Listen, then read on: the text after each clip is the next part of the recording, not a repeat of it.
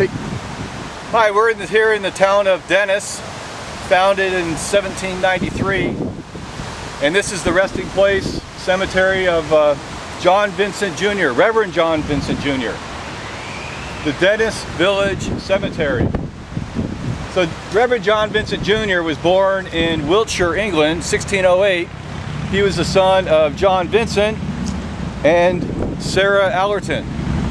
They came over in 1634 aboard the ship Griffin, and this is they ended up in Plymouth, and John Vincent Jr. married Hannah Allerton, who was the 22-year younger sister of his mother. So he married his aunt Hannah.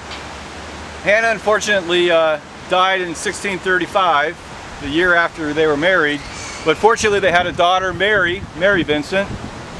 And in 1639, John was chosen to come up here to this area of Yarmouth to survey the lands in order to give out grants to the pilgrims so they can come occupy the towns of Yarmouth and its surrounding areas.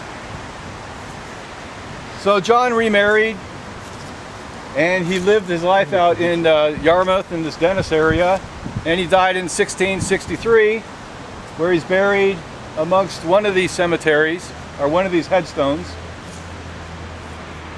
And the oldest dating headstone in this cemetery dates back to the early 1700s. So we won't find his headstone here, but we do have a series of Vincent, perhaps relatives, at the very entrance of the cemetery. But they're dated in 1800s, and perhaps they're related, perhaps they're not. We should do some research to find out.